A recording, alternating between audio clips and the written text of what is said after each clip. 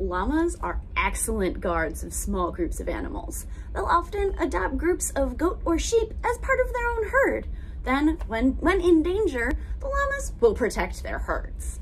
Hi, I'm Miss Danny, and today's fun facts are all about llamas.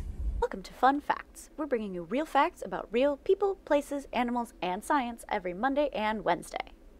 This is the ASL for llama. Llama. Llama. Llamas are part of a family of animals called camelids. They're cousins with camels, alpacas, and vicuña. They're native to Peru, Chile, Bolivia, and Argentina in South America. They're large animals too. They get up to 6 feet tall and weigh 300 pounds.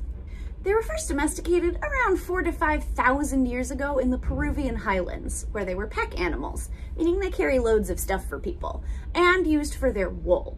These incredible creatures are still companions to humans in Peru and around South America today. Llamas are incredibly friendly. Here is a photo of a time when a llama tried to be my friend.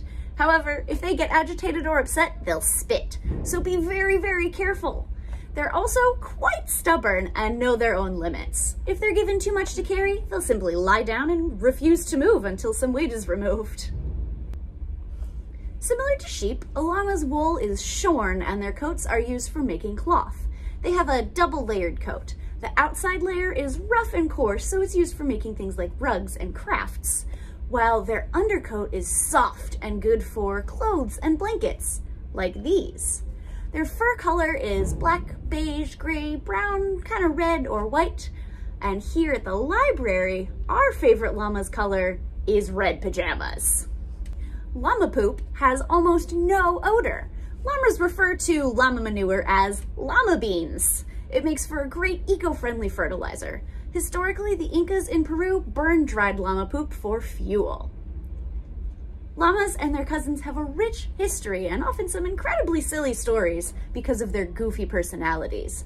If you want to learn more about llamas, check out these 2 books, National Geographic Kids Llamas and Wild and Woolly Llamas.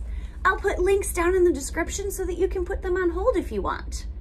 Thanks for tuning in today for Fun Facts. I'm Miss Danny, and we'll see you next time.